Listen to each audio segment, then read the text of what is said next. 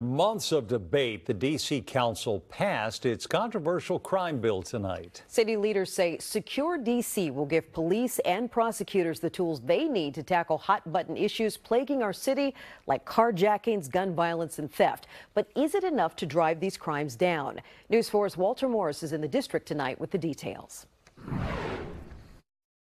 There are 12 yeses and 1 present.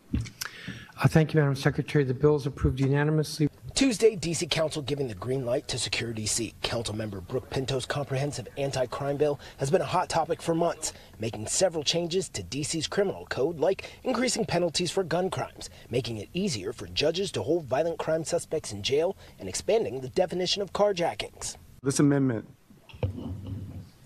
would still allow approximately 6,000 individuals to have their DNA taken without ever having been convicted of a single crime. After much debate, council giving the okay to a controversial provision allowing police to collect DNA samples from suspects after they've been charged and a judge finds probable cause, while others taking issue with establishing drug-free zones.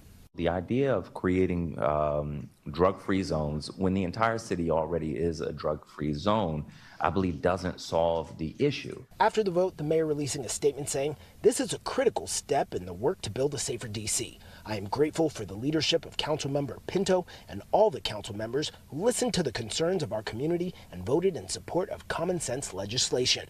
And a rep for the mayor's office says she will sign off on Secure D.C. as soon as council sends it to her desk, but Congress has to approve it before it becomes law. In the district, Walter Morris, News 4.